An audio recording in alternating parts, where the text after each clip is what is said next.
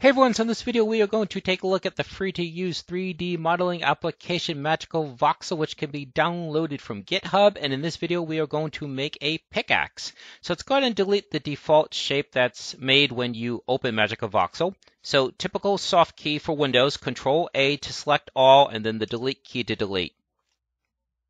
So now we need like a crescent top to this. So what we're going to do, we're going to use the circle brush. So remember, there's 6 brushes, but 3 modes. Circle brush, attach mode, and then choose a color. We're going to use like a medium gray. And then just start somewhere around the center. And then just draw up.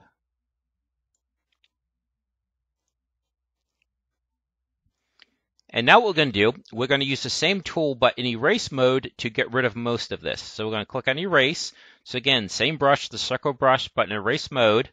And what we're going to do is you don't want these to be concentric. So you want to start a little bit south of this, a little bit below this. Why? Well, because what we want is we don't want the top to be erased, but we want the bottom to be completely erased. And then we want the corners to be somewhere in between because this should have like a crescent shape. So start like, say, 3 or 4. And then here you go. So let's click on V. Erase that dot, and you can decide if you want to tweak this a little bit, like maybe the corners come out a little bit too much, want it a little bit more pointy, or a little bit more blunt one way or the other. Okay, so now what we're going to do, we want this to be thicker. In fact, we want it to be 5 thick. So we're going to click on facing, we're going to click on attach, and just 1, 2, 3, 4. It was already 1, so that's 5. And then we are going to draw the handle. So we're going to click on box. We're going to choose a brown color, and we're already in attach mode. So just going to draw that out 3. Or 2. If we do 2, actually that is 3, good. That way it's centered. You get the same space on both sides, depending on how precise you want to be.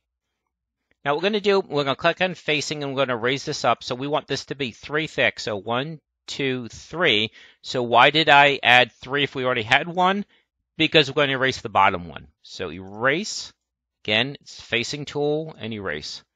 So we have a nice centered handle. So what you can do, if you want, you can make this round-ish. You can like delete the edges, the 4 corners, making it a little bit round-ish. So if you want to do that, you leave it as erase. You choose line, and then you just erase.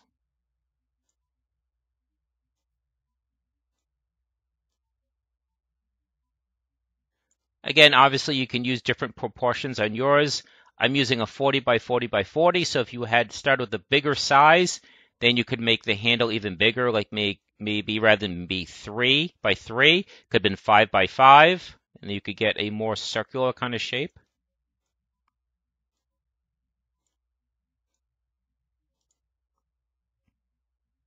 There we go. Now I think the handle is a little bit short. So the good news, you're not stuck with this size. You can actually increase this. So let's change this to 50.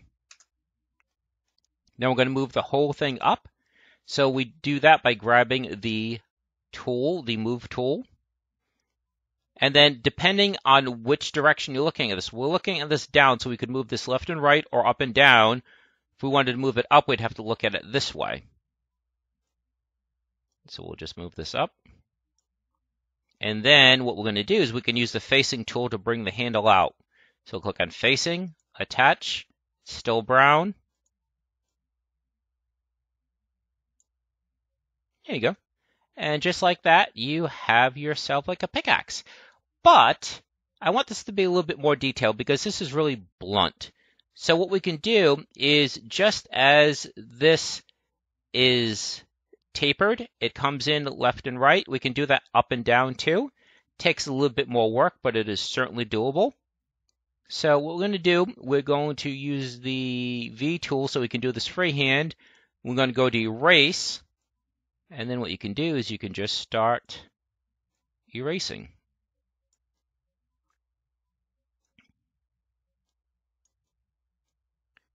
And this is a little bit reminiscent of 3D Builder.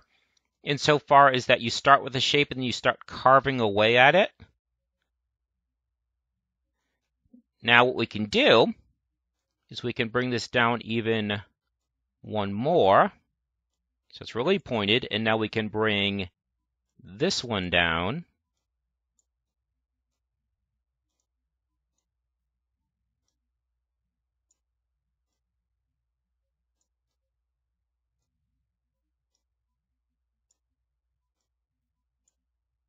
And just like sculpting and carving, you're going to rethink certain things. And so there's no great plan here. This is just kind of eyeballing it to what I think looks right. There you go. Now, if you want, you could have the handle come out the top if you want to do that. So what we do is we'd make this... Well, we got a couple blocks there to spare. So let's click on block. It's already on brown. We can do attach. And let's see. By the way, this is something I forget to mention. The coordinates are down here in the lower left corner. So watch when I point. You can see it says X19, Y23.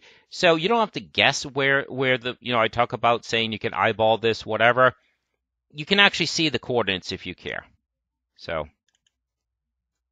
let's see if we can draw this the first time. Okay, so we said that this is the y-axis here. So 30, oh, sorry, this is the traveling along the x-axis. So x20, and this is y41, okay?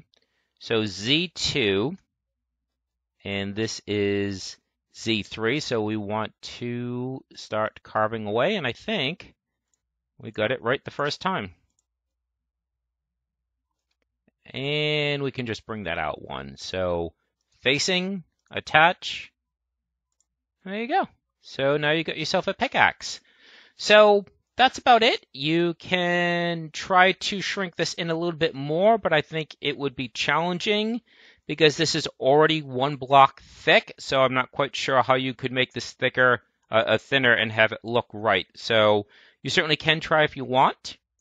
But I think that's about it for this tutorial, just a simple little pickaxe. And again, it's meant to be a starting point. You see how the tools can be used and how in combination they get certain effects. And then you can just take it from there and make something even better. I'll say it a million times, I am not an artist. I'm just here to let you know that these tools are out there, particularly when it comes to game development. I want you to know that these free-to-use tools are out there and see if that can help you with your game development efforts. So that should about do it for this video. I think what I'm going to do is I will eventually make an asset pack and put all these tools together. So it's going to be like a voxel Minecraft type asset pack.